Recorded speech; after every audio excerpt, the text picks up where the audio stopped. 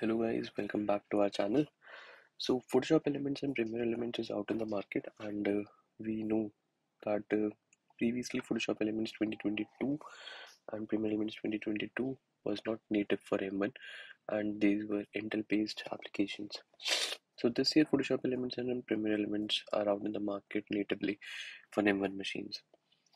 So in this video we are going to talk about how to run and how to install the native M1 apps for Photoshop Elements and Premiere Elements, and how to launch the applications, because there is still one component which might need Rosetta to be installed on M1 machines. So let's see how it works. So I already have the installers downloaded on my machine, Photoshop Elements and Premiere Elements 2023. For how to download, I'll cover that later in a different video. In this video, I'll simply skip to the part where I have already downloaded the installers and how can I install the native M1 app and how can I launch it. Okay. So here is the installer. This is a very lightweight installer which is approximately of size of 2 to 3 MB. So this is 15 MB, my bad, but at least it's a lightweight installer. You don't need much bandwidth to download the installer at least. Once you have the installer, you can just simply click it. So the beauty of this installer is that the same installer can be used on an Intel machine as well.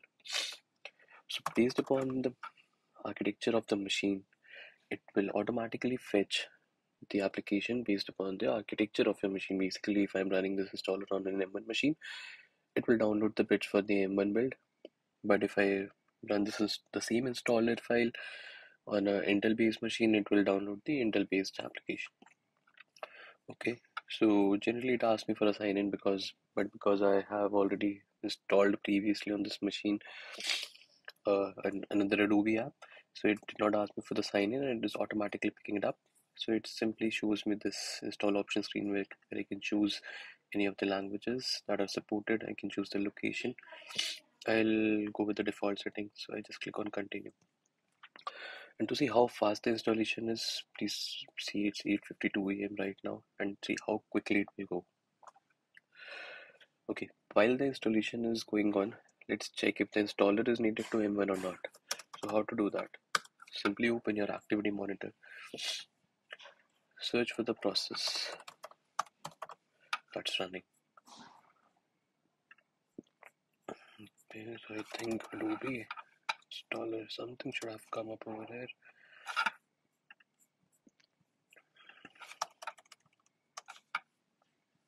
Let me check. The strange thing is the installer is not showing up. I think there's some issue with the activity monitor. But see, it's already 16% done within just less than a minute. Alright, let's launch the activity monitor again and see if I can see the process over here.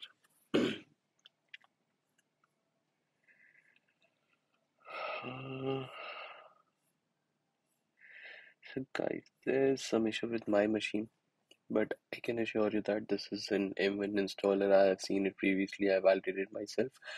But if you want to check it for yourself, just open the activity monitor, hit right click over here and enable the option kind, and then you can see the kind of application it is. So if you see Apple over here, if you see Mac ARM64 or M1 over here, that means it's a native M1 app.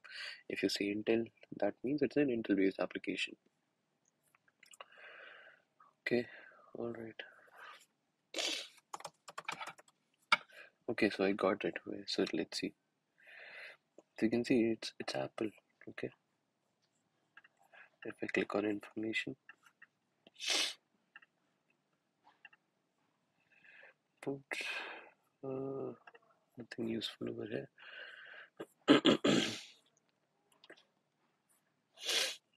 Alright. See, in 2 minutes it's 78%. How fast?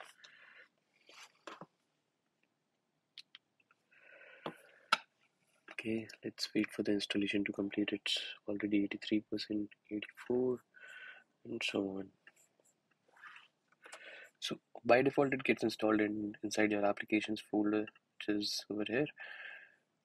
Okay, so Elements Organizer 2023 is already installed. I can also check the build number. It says M1, which also assures from Adobe that it's an M1 build. For Photoshop Elements also you can check the build number. It's M1 support files editor. So here it's again M1. That's great. See, 8:55 a.m. So in 3 minutes, installation is complete. That's great. All right. So now you can see I have installed Adobe Photoshop Elements and I'm able to launch it natively on M1. So again, to check that it's native or not, let's check the kind. The kind is Apple. Okay. All right. Now let's see how to launch it. So here's the trick now.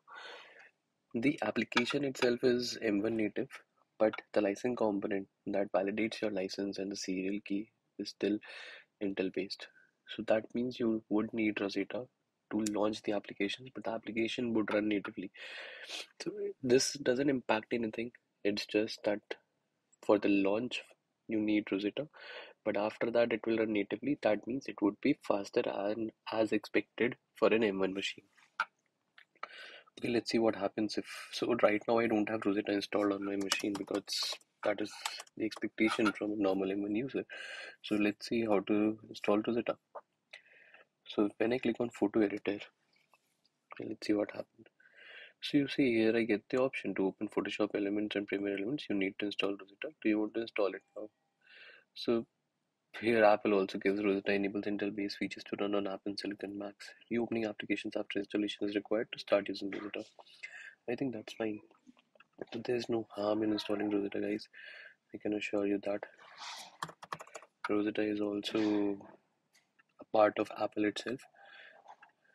So it's already installed. So see how quick it was. So I've just quit all my applications so that I can relaunch and see what happens.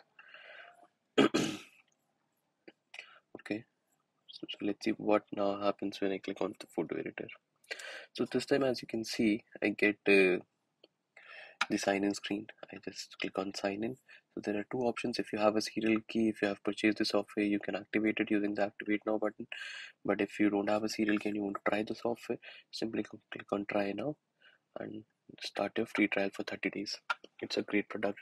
They have made huge changes in this version of Elements, and I'll be making more such videos depicting what are the major changes in Elements 2023. One of the major changes they have done is support for cloud documents, support for cloud in Elements. That means you can upload your media to cloud, access it from anywhere, upload it from web, access it on desktop. So this is a very huge feature which I'll be creating video on very soon. So just to give you a peek, here's the button for Elements Web. Alright, so that was all for this video, guys. Please share your comments. If you have any queries, please feel free to post it in the comment section.